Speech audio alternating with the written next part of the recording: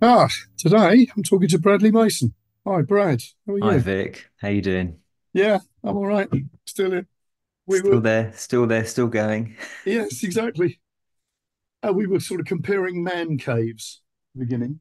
Um, Yeah, I think every man needs a man cave. I think it's it really certainly good. does. And I was saying yours is very orderly.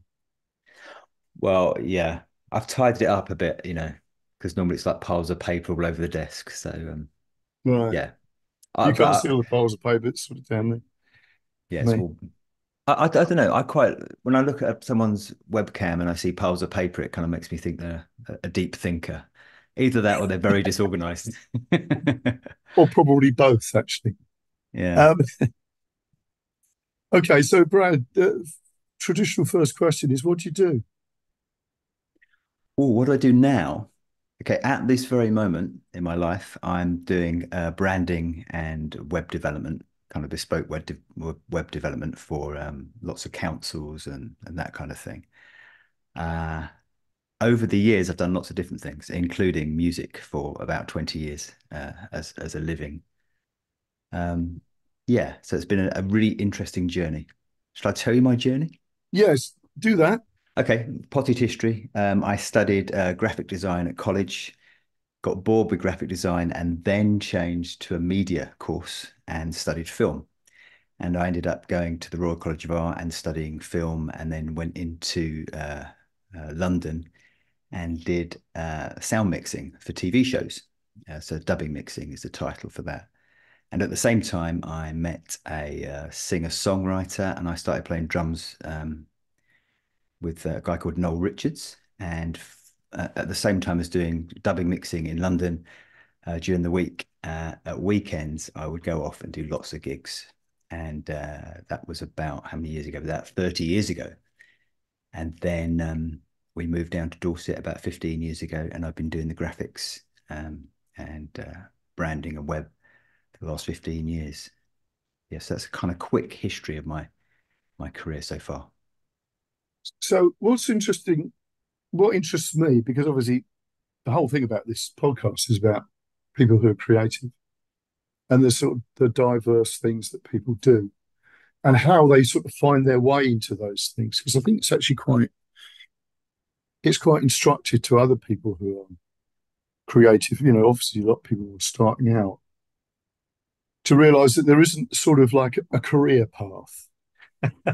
You see what I mean? No, No. there's not a career path, but there's certainly dreams that you kind of have in your life from a very early age.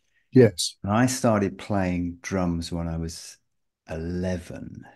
Yeah, no, yeah, I played keyboards when I was 7, learning all the scales with classical music and reading all the dots.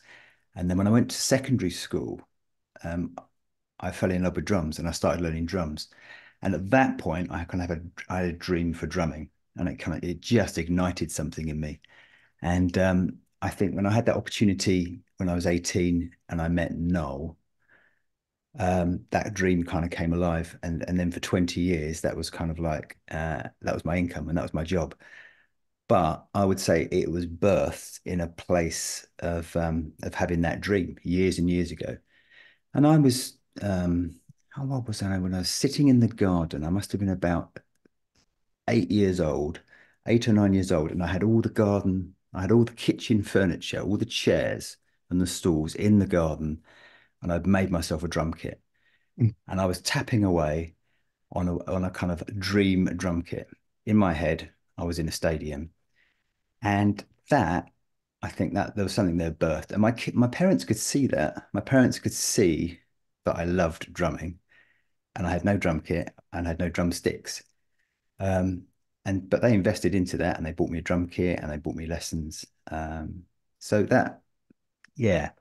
So although life is kind of like it meanders and you can go from career to career, I think in your heart you have dreams at an early age, and you kind of just want to pursue them, and just see where it goes.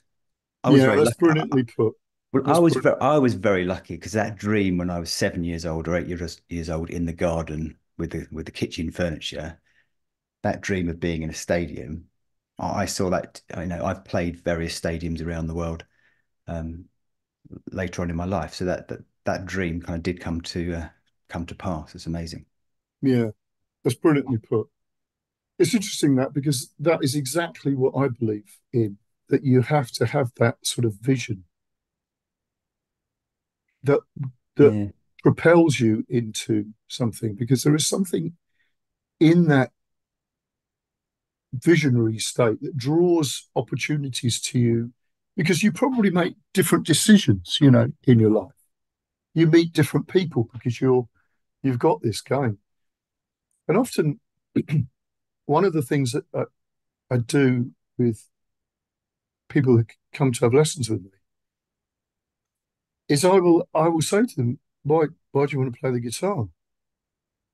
And on the face of it, they don't really know what I'm asking them because what I'm trying to get them to is that point where they'll turn around and say something like, well, I want to be in a band, I want to tour, I want to do this. It's not just like, well, I want to be in a band, because you could do that and go down a pub. You know what I mean? But it's that sort of thing where they start to express this dream that's sort of beyond what's believable.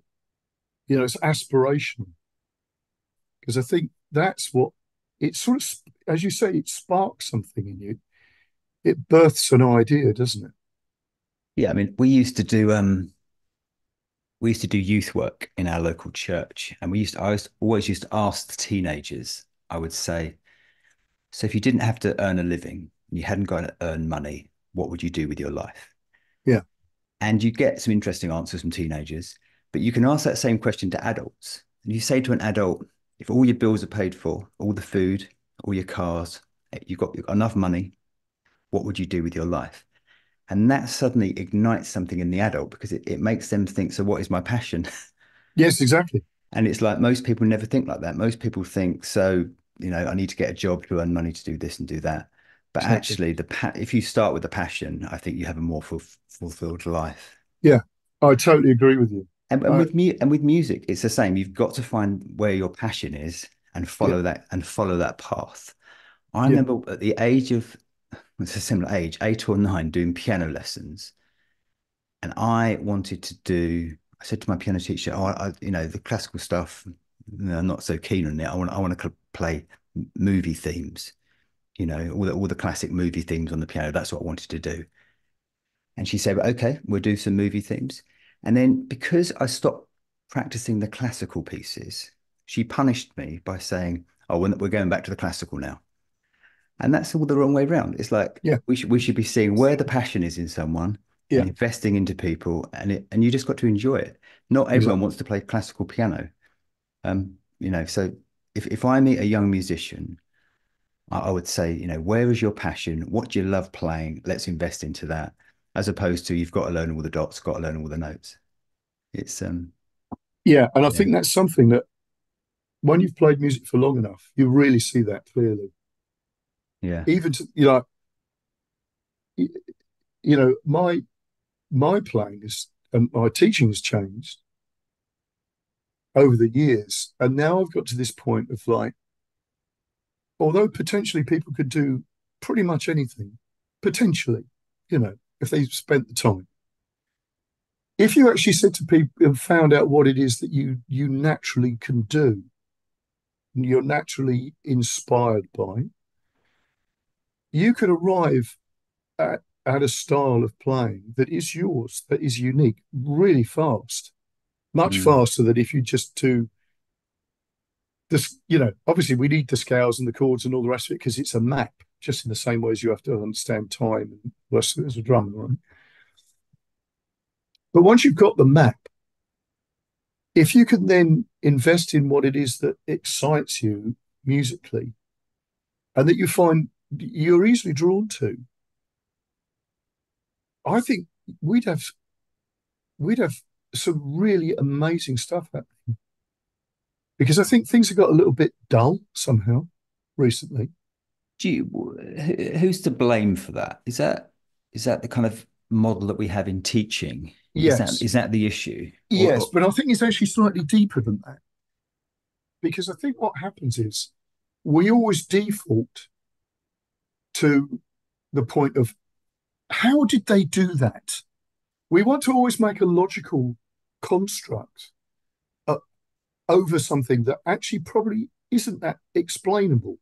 We do it for a lot of things, and in the arts, we do it all the time. So, in other words, you get, so and so is a great artist because he could do this, which is sort of slightly sort of nonsense, really.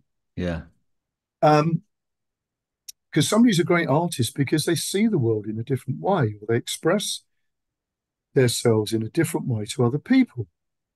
And that's actually not really that easy to explain because it sort of sits underneath all of that. And I think that's what happens with music. And I always use Hendrix as an example to this, but he's not the only example, obviously. But if you think of what people thought was what made a great guitar player back in the early 60s, they would have pointed their fingers at, jazz guitar players, the Tal Farlows and the Barney Kessels and the rest of it. Or they would have pointed their fingers at classical players or flamenco players, right? mm, But then suddenly somebody comes along, and it's not just Hendrix, because it's also people like Eric Clapton, Page, Beck, and all the rest of it in in the sort of Western sort of sphere of that. There are lots of other players, as well.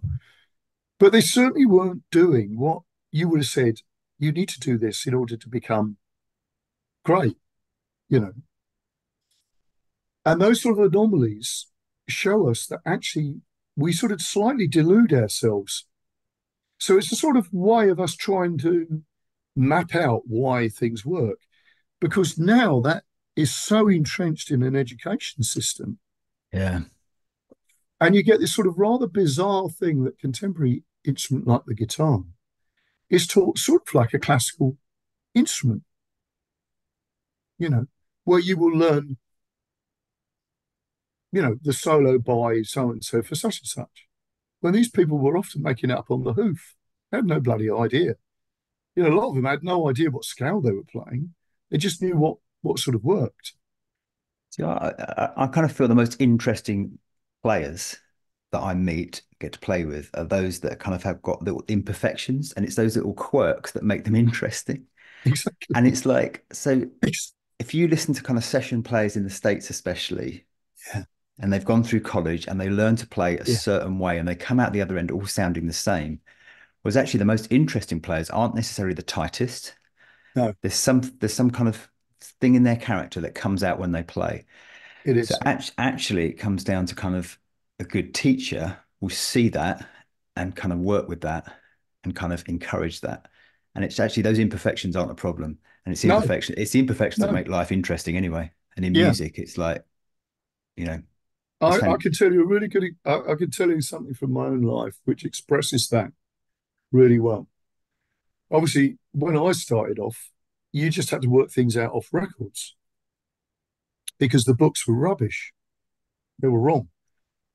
And it's before the tab stuff started to arrive.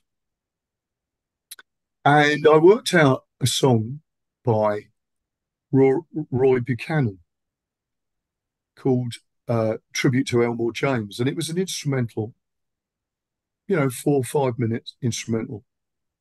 And I worked out virtually the whole thing apart from about 4 bars. And it drove me out the wall because I couldn't work out what the heck this guy was up to. But a little while after, I started to realize that because you had to cheat, I think it's something like this, and you'd come out with a thing. But I realized that that was truly me. yeah, Everything else was a pastiche. yeah. All right. And so I'm quite interested now in this sort of thing of like nearly getting it right. You know, and there is that sort of thing in jazz of chord sequences where you can Mm, take things and they're not quite right, you know.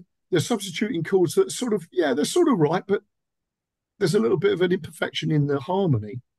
And it's that that makes it sort of work, Yeah, you because you see. can, I mean, with chords are weird because you can ask 10 different people what chord sequence that is, and they'll all hear it in a slightly different way, especially if Yes, the chords are complicated.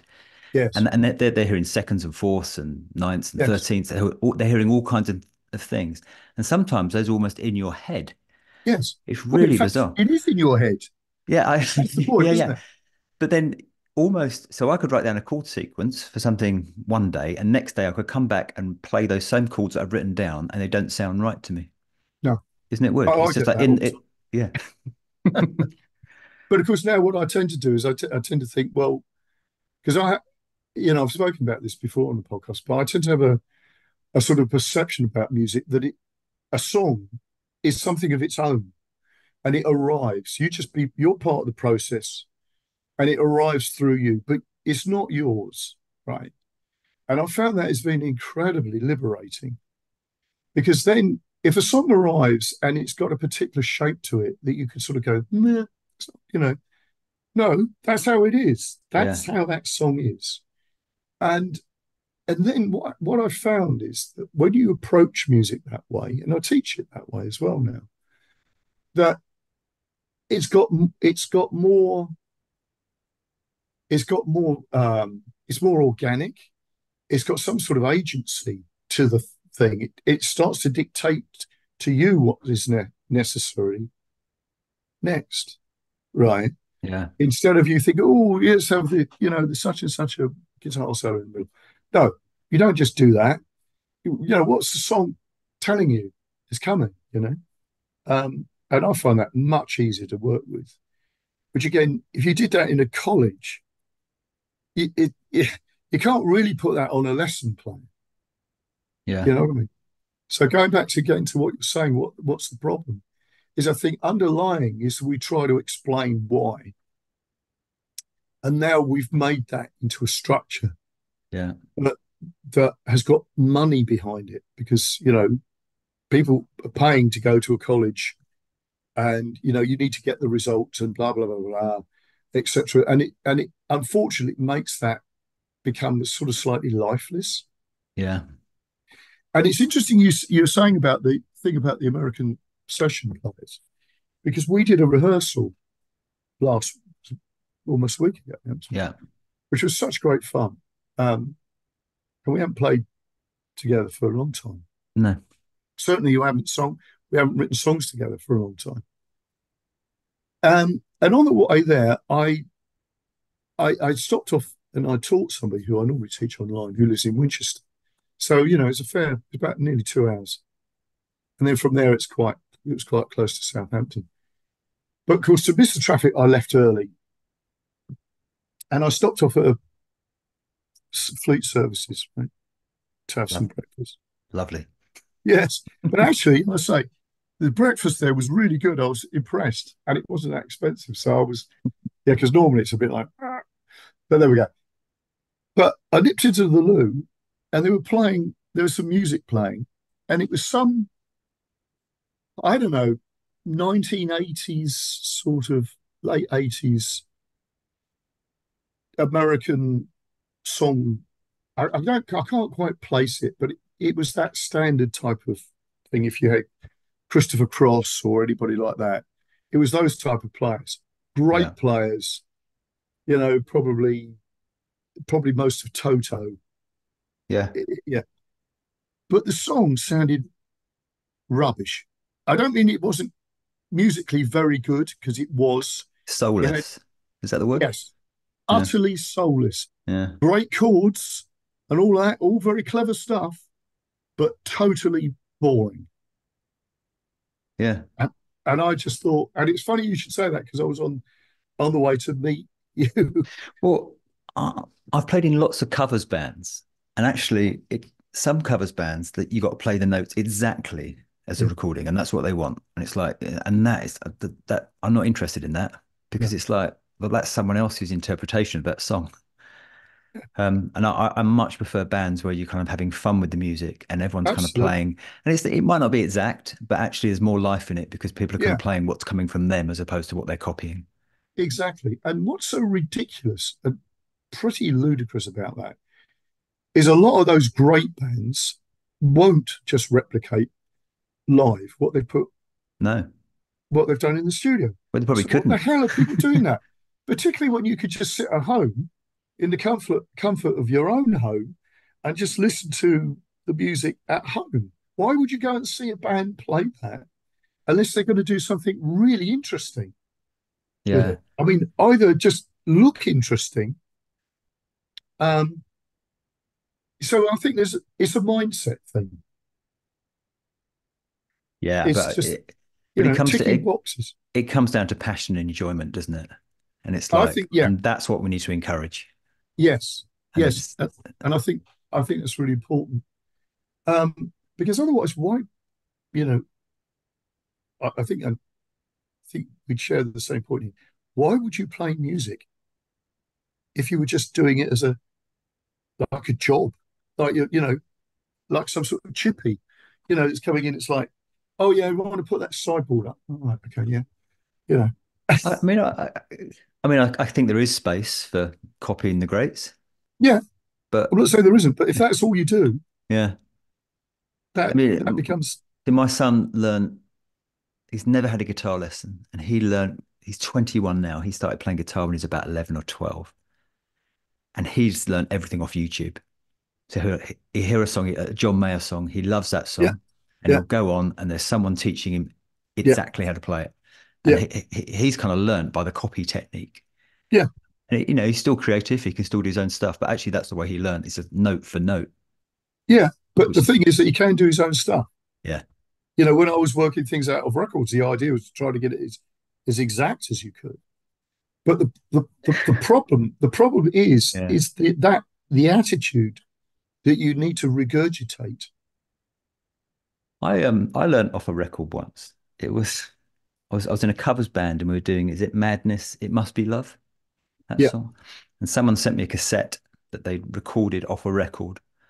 right, And obviously when they recorded it off the record, the needle must have jumped because it was like it's a really weird odd time signature bar halfway through one of the sections because the needle jumped.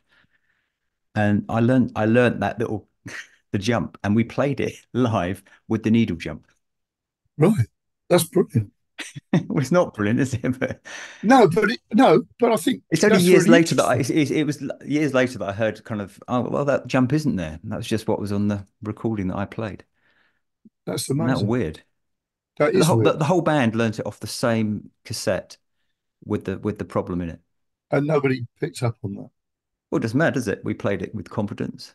It's just No, got a, well, exactly. it's Well, just that's got another thing, isn't it's it? just got a 13/16 bar in the middle of it. Yeah.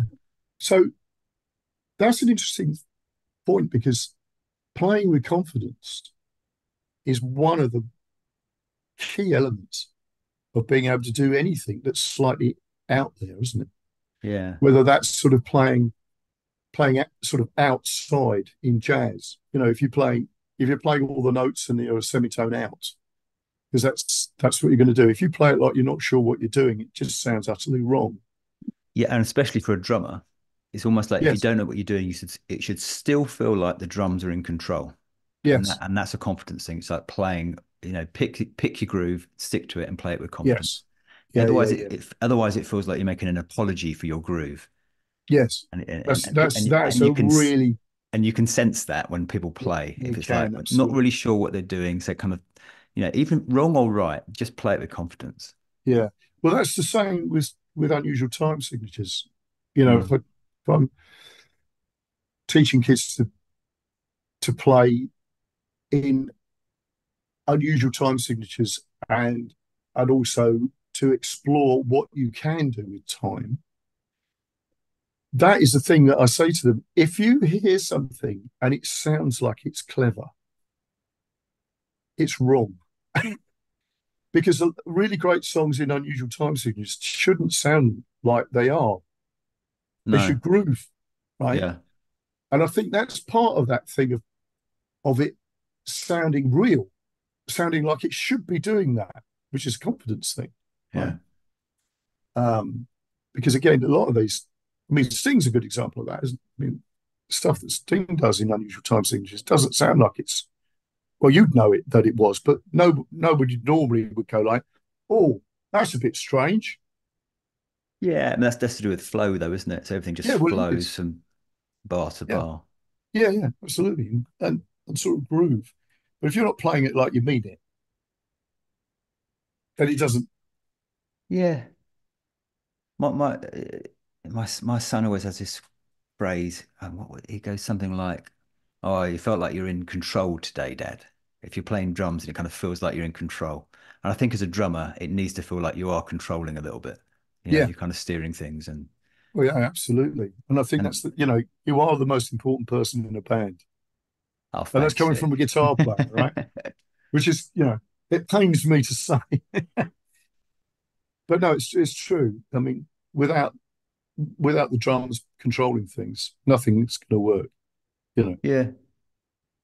So let's go back to the stuff that you did with Noel because that was amazing. Because when I met you, you and Andy were playing for Noel, um, and you're playing in enormous places, weren't you? How did Yeah. that So sort I of met, develop? yeah, so I met Andy. So Andy and I both started working with Noel about the same time. So both about 18, 19 years old. And Noel was he was up and coming in the kind of Christian music scene. Yeah, And the Christian music scene at that point, most churches didn't have bands. You know, most churches, it was like an organ or maybe a guitarist. And Noel came along at a time when churches were kind of crying out for kind of a development of Christian music. yeah, So we were going round and we got invited to start with lots and lots of churches and then lots of kind of Christian events. And that kind of grew and grew. And we kind of got bigger and bigger platforms. And, eventually we were kind of doing stadiums around the world. You know, yeah, Christians in different countries would invite Noel and other Christian musicians out and we played in stadiums. And, yeah, a time in my life when, just a young family, we were getting on a plane nearly every week, flying somewhere and going in and doing a 2 hour set or shorter sometimes, going in, doing a gig and then flying out again. And and I think, well, I was amazingly blessed. You could say lucky or, yeah. lucky to meet Noel. I kind of see it a blessing in that dream that I had in my garden when I was 8. Yeah, no, I get that. And I get that. it was incredible. And Ollie, my son Ollie, keeps saying to me, right, so I'm 21. When am I going to meet my Noel? Because he kind of thought it's automatic. You learn music and Yeah. you meet someone who he takes you on an amazing journey. And that doesn't happen to everybody. In fact, No. it's quite rare. So I was incredibly lucky, incredibly blessed for that to happen. And I said to Ollie, it's not just about the music. It's not just about what you play. It's about your character. Yeah. It's about how you are with people. It's about, does someone want to sit on a plane with you for 8 hours and chat? Exactly. And if they don't, you probably, it doesn't matter how well you play, you're not going to get the gig. No, So you're not. there's lots of things that have to come together Yeah. for you to kind of be, I'll say, attractive to other musicians. Yeah. Are you professional? Do you turn up on time? Do you keep good notes? Do you play the gig well? Are you a pain in the ass during the sound check, or are you kind of, helpful? Do you get on with people? So there's lots of things that come together, and with Noel, it just clicked. As people, we kind of got on really well. I've spent probably more time on a plane and an airport with Noel and the band than I have with my family. Yeah. It's like hours and hours and hours just together and being together and living life together. And the bit on stage is kind of a small part of life, but Yeah. yeah, amazing opportunities. Played lots of stadiums and lots of arenas. Um, and to be honest, my favorite gigs are kind of like 1,000 seater. They're always they got the best feel about them. Stadiums, in a way, become almost too big. You're too Yeah. detached. Yeah. But a kind of a big theatre, a really nice venue with about 1,000 people. That just is amazing. Great feel. Yeah. Yeah. Yeah. Brilliant. Newcastle City Hall, which is it's about 2,000 seater. something like that. That's an incredible venue. You feel like part of the audience. It's just Yeah, the way it's laid out. yeah, it's good. Yeah, That's really, really good because you've just sort of nailed all of the things that I think are absolutely essential to succeed as an artist, you know. Because if we got this again, this sort of view that people have what artists are like, you know, musicians, whatever, they're sort of diva-ish and all that sort of stuff. And that's nonsense in most things. I mean, unless you've really got to the top yeah, and people are playing for you, um, and that is a very, very rare situation to be in. Generally, you've just got to be really easy to get on with. You've got yeah, to be a really good person, as you say, really organized, and you've got to be able to do what it is that is required. yeah, Um, and you've got to bring it because you're bringing yourself to it. That's the point. yeah, Again, it's this back to this thing about, but it's not really about, it is about music, but it's not really about the music. It's about you and what you bring as your personality to the thing.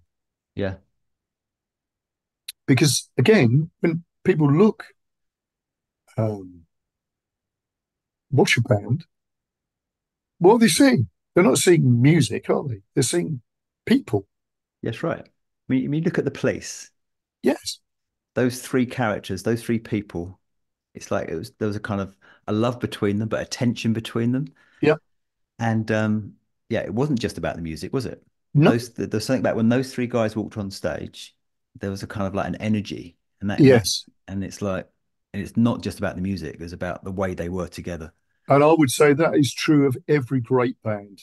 Yeah, Every great band. There is something about them that ties them, groups them together in a way that fascinates. yeah, So, you know, whether that's Led Zeppelin or whether that's Beatles, you know, the different ways that that happens. And again, this is something that when we do the sort of blues camp thing, um, we go through that people when they're playing about what is it that an audience sees. Because again, this is one of the things that a lot of people don't even think about because they always think it is about what they're doing in their little bit. You know, yeah, that sort of is like a bit of the jigsaw puzzle that just fits in. But actually, it's not really that. It's much bigger than that. You know.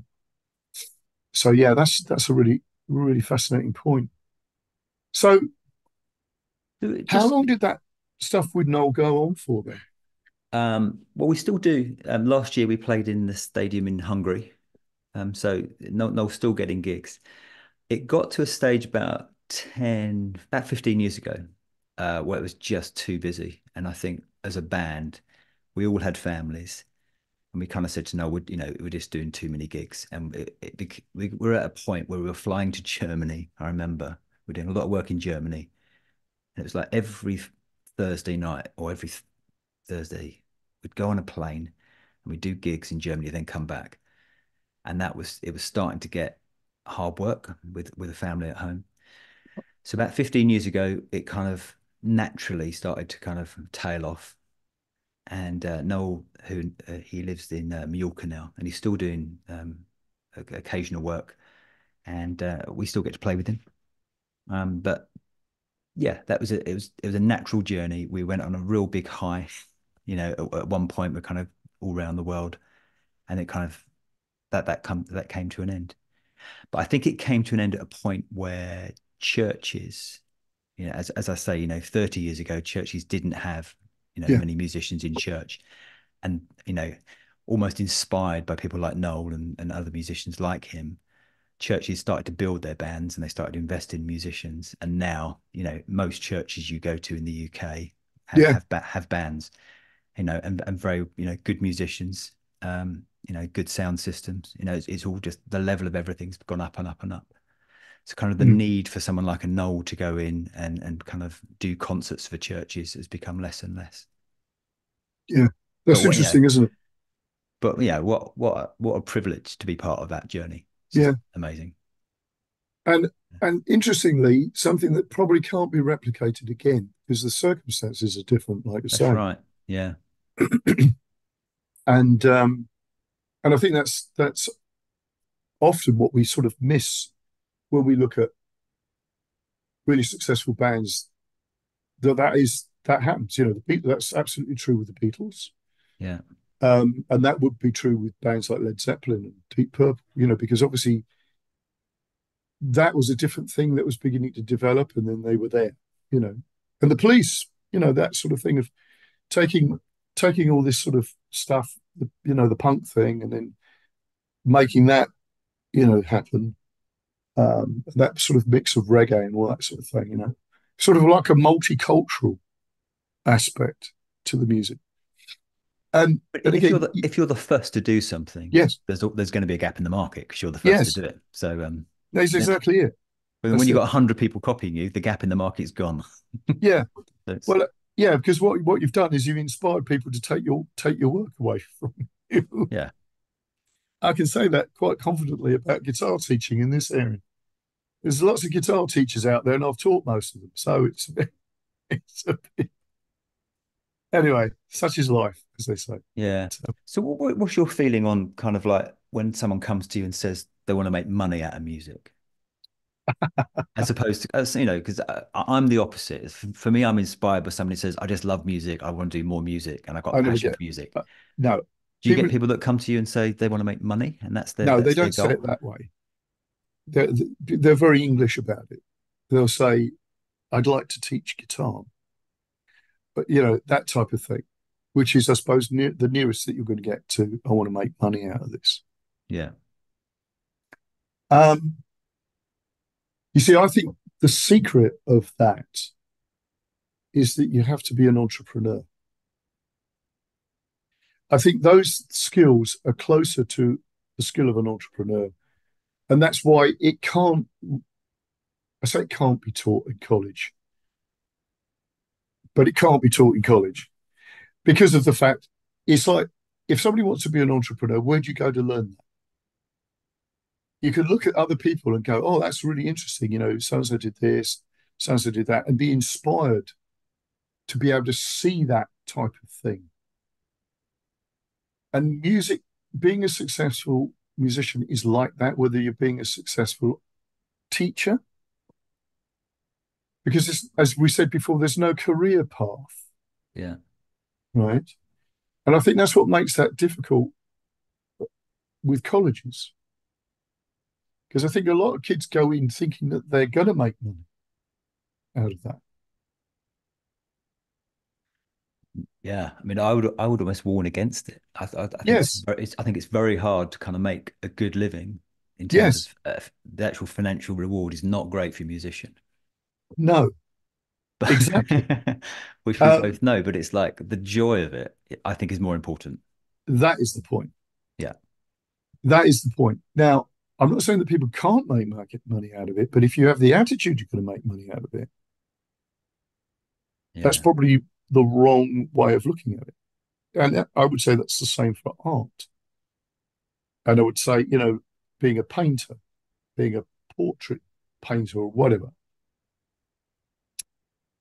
you've got to do it because you love it. And the Yeah. thing is that as soon as you do it because you love it, that comes through what you're doing. And then you might find a way of expressing that in such a way that people will pay you for it. So there's a good example of this. A friend of mine is a very good artist, but it's not his job. But he does it because he enjoys it, and he says it's good for his well-being. But he's done some pet portraits, and they are brilliant.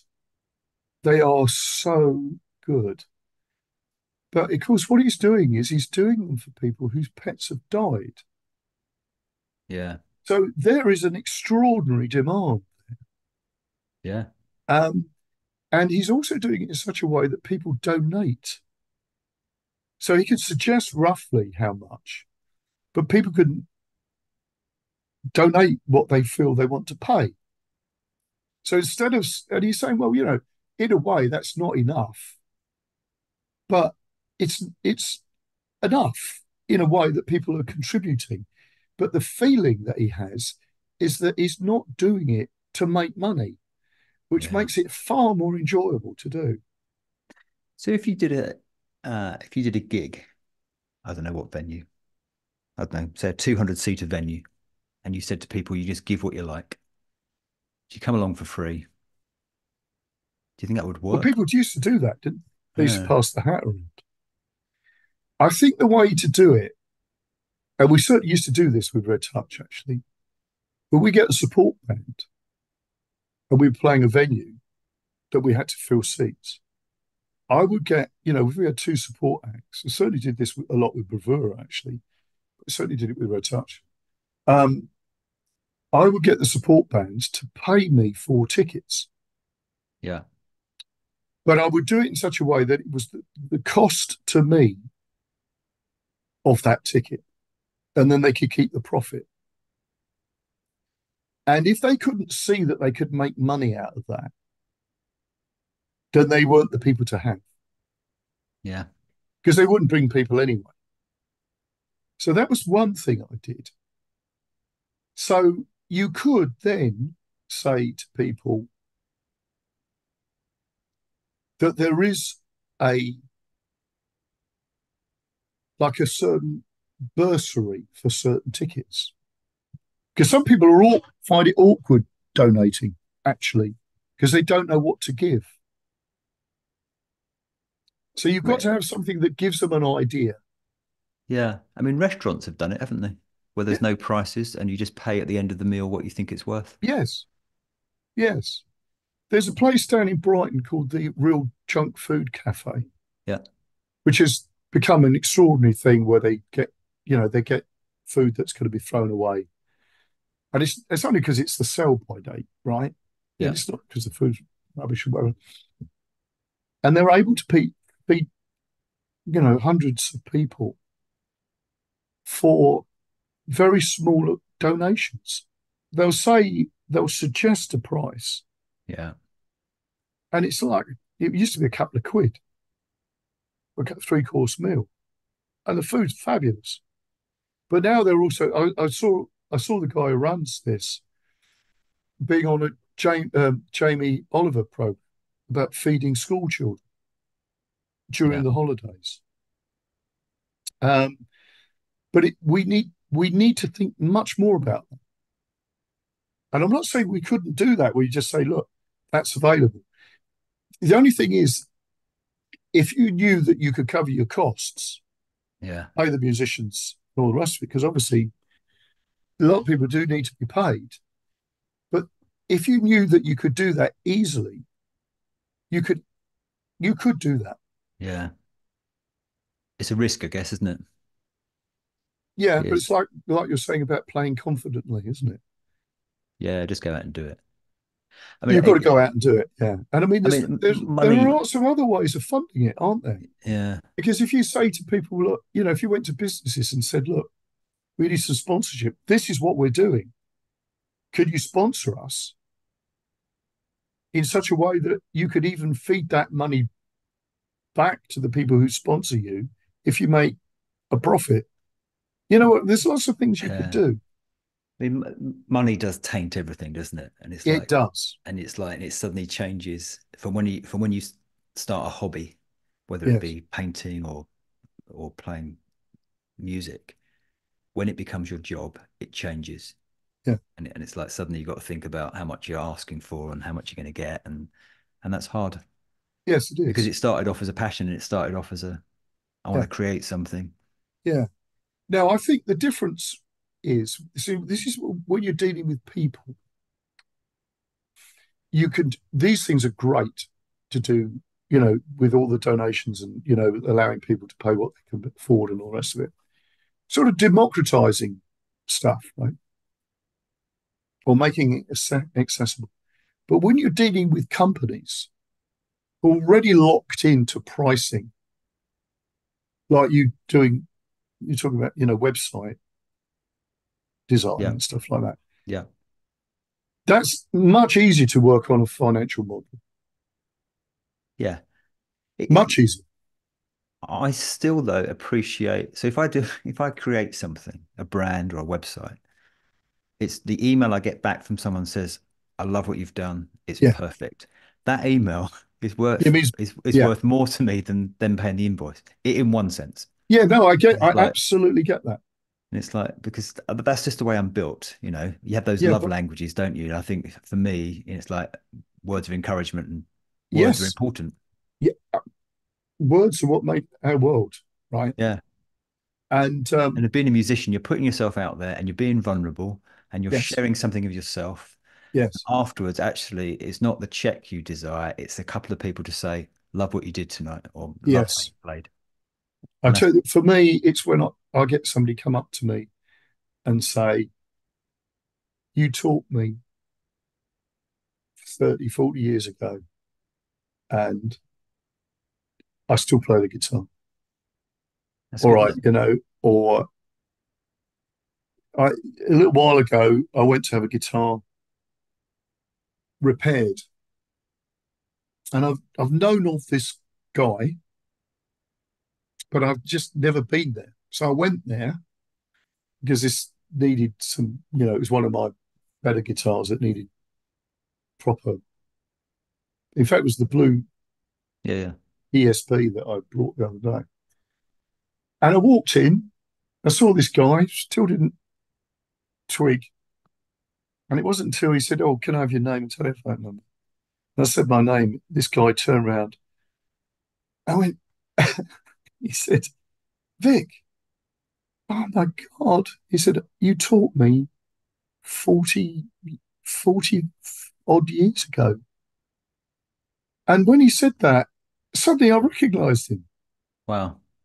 And so this is a guy he's made a living out of music, out of playing, repairing guitars and having a music shop and playing and all the rest of it.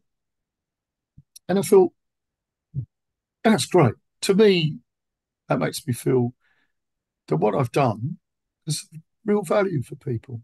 Yeah, there's a horrible statistic which goes something like, I think 90% of the encouragement you get in life happens before you're 10 years old. Yeah, 90%. absolutely. And it's Totally. and it's like I don't, maybe it's just me, but I kind of feel as I go through life, actually, no, I need encouragement. And I think we all do. And I think we can all be part of encouraging others. And so when you see a musician play in a pub and you can tell they're trying, they're giving it their all, it might not be perfect. Take the opportunity after that gig just to go up and say, well done. Because Yes, it's those little steps of encouragement are the kind of things that carry, give people the momentum to carry on. yes, And if you keep doing things in life and you get no encouragement, basically that becomes discouragement. yes, It's like when someone says to me they don't feel encouraged, I say, well, that's just the way the world is sometimes. But start with you, start exactly, encouraging other people. exactly. And I think, for any kind of music teacher, that's the most important thing is to encourage, encourage, encourage. I've I've been reading an interesting book about how the Greeks saw how um, drama could improve their psych, psychological well-being. Let's put it that way. Yeah. Aristotle wrote about it, and so did Plato, actually. And that idea that things, your psychological well-being is so important, and encouragement is one of those. Because if you think of that word, it means to enliven the heart, right? Is that what To it bring you means? courage. Okay. Enliven the heart. Yeah, well, I think there's a link, isn't there, with courage and heart? Can't remember what the actual um is it. I think it's is it Latin? I don't know. Anyway, I was too busy playing drums when I was at school, not studying Latin. no, no, I never learned it that way. Tell me. But the point about it, it is about this thing about giving to encourage somebody Yeah. is to give them bravery, right? Yeah. Okay. Um, so the point about this is that we've always known that it's important for people's well-being to be given encouragement, you know, and certainly the Greeks would have known that. Um, we don't do much of that, No. and the only way that you can make that type of thing happen, as you say, is to do it to other people. Yeah. And as soon as you start that process off, it starts to come back. Yeah. It It's like, does. it's like sowing the seed, isn't it? Yeah. And I think that's so important. So the link here is that here's something that people used to do, and in certain cultures, it's a given, but we don't do this very much either, which is if you went to somebody's house, they'd offer you food. They'd offer you, you know, people don't even offer you a cup of tea anymore, So right? they're not. Is that just you, Vic, or is that everybody? No, no, this is something that I've noticed. So you could go to somebody's house and teach them, and they won't even offer you a drink, which is actually outrageous, Yeah. really. Because going back to our Greek thing, the Greeks had this thing that you didn't know who that person was, the stranger. Yeah. He could be Zeus, and the Norse were the same. It could be Odin. You didn't know. So you should offer the stranger food, right? And as there's a thing in Christianity, is they're not where, you don't know whether it could be Christ turning up in the form of somebody you don't know. So you Yeah. should offer them food. And it's that sort of thing of like we've sort in this culture, because in other cultures they do this, but we're really bad at it. And it's Yeah. this sort of stripping back of things all the time, not offering, gratitude to people. Thank you for playing. That was really good. I Yeah. enjoyed that, you know. I think it makes the world a much better Yeah. place.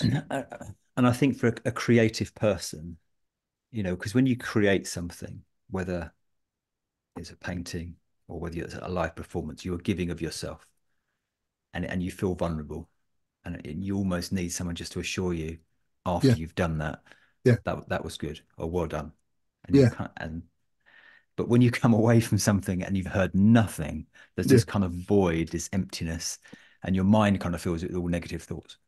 Yes, yes. Um, Because it's for people, it's easier to criticize than it is to compliment. If you think about it, yeah, you know. well, I don't know, but at a gig you wouldn't go and criticize, would you?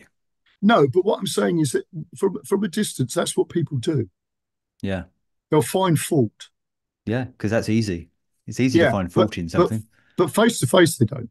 So you Yeah, already know that that is not the natural state that people have.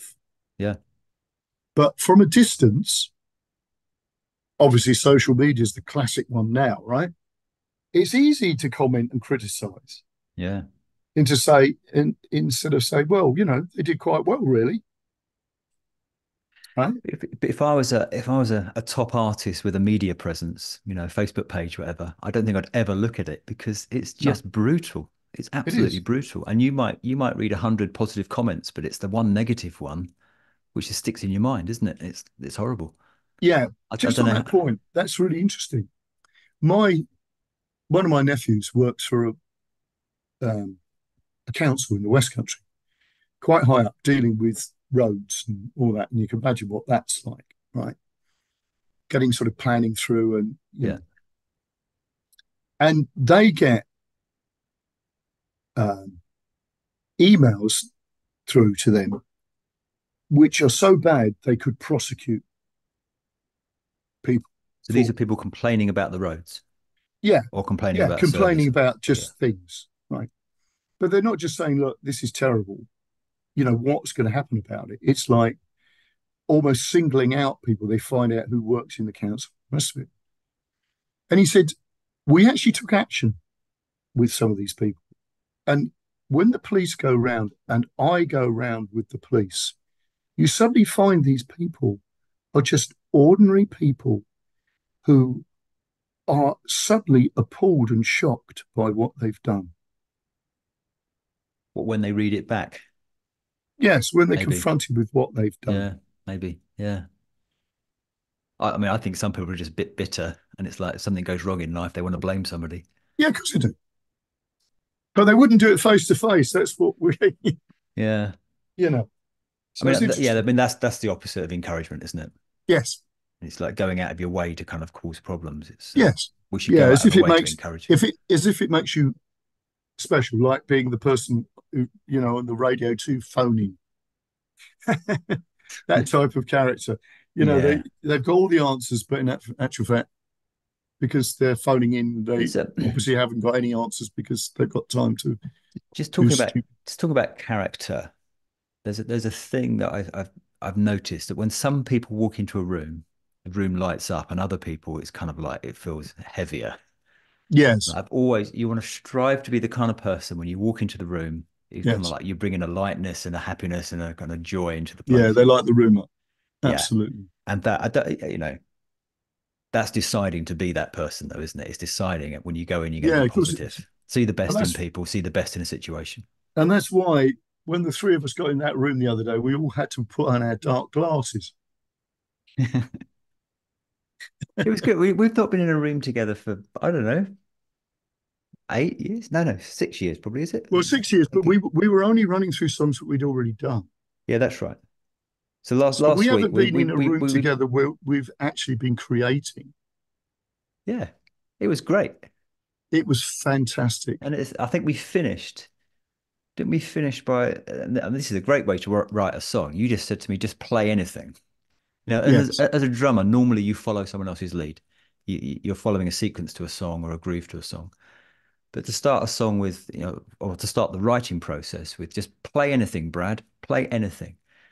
So I didn't really think about it. I just played something. It was kind of Yeah. a Stonesy kind of thing, wasn't it? Yeah. Kind of, and then out of that, Andy started playing something, and you started Yeah. playing something. Before you know it, you've got a groove, and Yeah. the structure comes next. Yeah. It was a great way to write.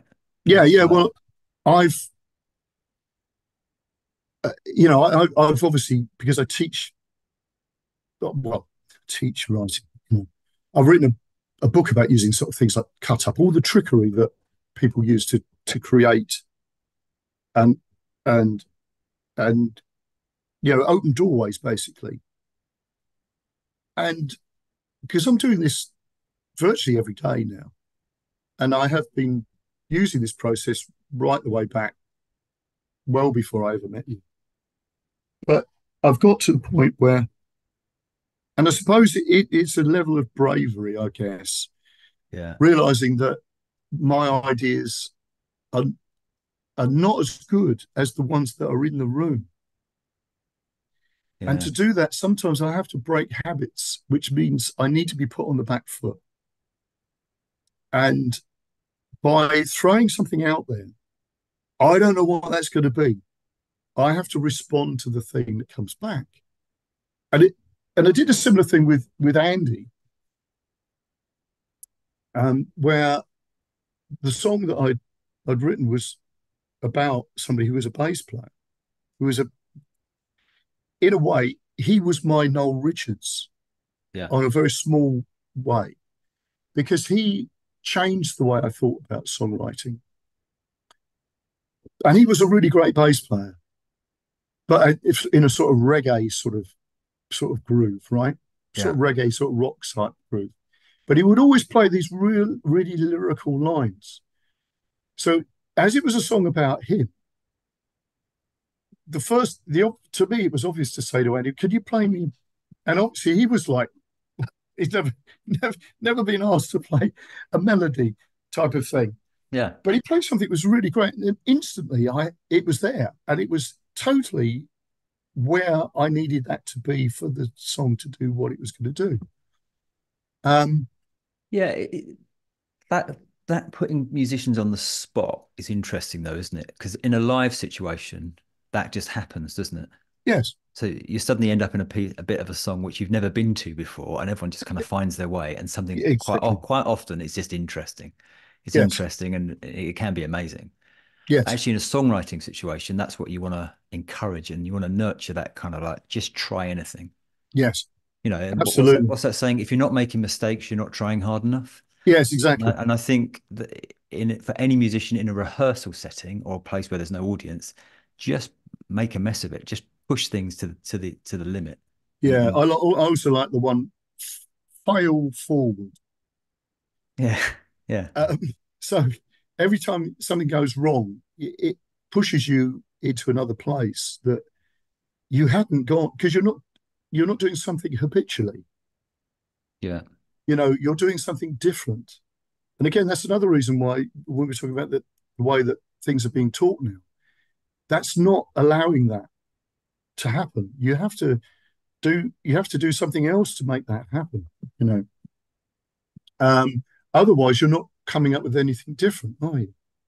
yeah, You know, you're not going to come up with different situations. So I haven't spoken any more about. You mentioned about sound for film, yeah. Or TV. and and Yeah, yeah. that was really interesting. And you haven't said anything about it. Could you just talk a little bit about it? So, So a dubbing mixer. So when you make a TV program, it's kind of edited or it's shot, then edited, and the very last job that's done is the sound mix. So at college I studied sound design and dubbing mixing, and I then because I was living in London, kind of in the West End in the Soho Square Mile, most of the TV work, post production work takes place. So I kind of fell into that a little bit by accident. I went into a studio and said, "Can I use your studio at night? Can I, because it's not being used at night, can I use it from midnight to 8 in the morning on a student film?" So I would turn up at midnight and I'd learn all their kit and I'd learn to use all their studios through the night for free. And then the studio said, "Oh, can you do a session for us?" And I said, "Yeah, sure." And the session was, I think it was no, it was mixing PGA golf tournament. And it's a 2 hour show. And I just had to mix, it's about four faders. And a bit like music, I just got on with the studio and your character is important in all walks of life. I got on with that studio. I then found another studio, did the same thing. And before long, I had a kind of a career in in freelancing as a dubbing mixer. So, I've done shows like Panorama and Top Gear and Trigger Happy TV. Do you remember that with Dom yeah, Jolly? yeah, You yeah. know that diddle diddle diddle diddle diddle. I was the guy that stuck that on. Right. So yeah, so I did lots of shows, and you realize it's a lot about not panicking because on a show like Top Gear, you've got to mix Yeah, that in a day. yeah, You've got one day to do a broadcast mix of a 1 hour show. So you've got to be fast, you've got to be efficient, and you've got to get on with a room full of directors. Or the worst is advertising. So if you're doing an advert, you end up with like creative directors and coming into the room, and you might have six or seven of them sitting behind you, and you're mixing away, and they want to yeah, give their opinions on things, and it's a bit handling a very interesting situation with lots of creatives trying to prove their worth. yeah, exactly. So yeah, so alongside the drumming, for about 20 years, I was doing sound mixing and drumming, which it was a perfect mix, and I absolutely loved it. Yeah, Um, yeah. That sounds so fascinating. but now at home, I've got Pro Tools set up and lots of mics and stuff like that. So we record up here in my man cave. Um, Yeah. So yeah, love it. we were saying, the benefits of a COVID lockdown. Yeah. Well, so COVID, my kids were what 17 and 19, so they're at a stage where they're just about to leave home, just about to go off and do universities, and Ollie wanted to travel. COVID came along, so for a whole year we were locked down as a family. They couldn't go anywhere. But for me and Ollie, that was fantastic. We used to make loads of music. um yeah, absolutely loved that year. And I know not everyone loved lockdown, but for us the timing was perfect, and we did loads of Pro Tools work and wrote songs and just tried different things. It's Fantastic. great. Yeah. That's awesome, isn't it? Yeah, so I've got this love for sound, and sound mixing, and also a love for music. And yeah, Yeah, brilliant stuff. and the kind of web work is just a way, in one sense, to pay the bills Yeah, because it, well, it's a mix of things, isn't it? Like yeah, a lot of people are sort of saying now, it's obvious that the days of having a job for life that's definitely gone. But it's now a case of having jobs where you're doing lots of things that sort of fit in. And yeah. I mean, and that's not easy no, because you're competing with lots of other people doing the same thing. yeah, Um, but you are. everyone's built differently. I met a woman at the weekend, and she's mid-20s, and she's working for the council as an accountant. And I said, "Oh, you're going to stay working for the council, or are you going to do your own thing, become a chartered accountant, and then start your own company?" And her reply, bearing in mind she's mid-20s, she said, "Oh no, the pension's really good at the council. I think I might stay with them." And it's almost like her outlook on life was actually security and Yeah, a lot of getting a people good think job. like that, and that is an American thing, but they Yeah. think about I mean, benefits. everyone's different, aren't they? But for Yeah, me, I would feel very claustrophobic thinking I was in a job in my mid-20s, which is going to last my whole life. yeah, especially being an accountant when there's AI knocking around in the thing. I think that's going to Yeah. be. Yeah. There are some jobs that just will be done better by AI. Yeah, Yeah. yeah. Of But don't panic about that. And, you just got to live life, haven't you? course you have. Innit? Absolutely. Brilliant. Yeah. All right then, Brad. Well, thank you. That Cheers, was Vic. fascinating, as I Good to chat. thought it would be. It was lovely to talk to you. Yeah. And we'll catch up soon. Yeah. Don't disappear. Won't disappear. And yeah, thanks ever so much. Cheers. See you soon, mate. Bye.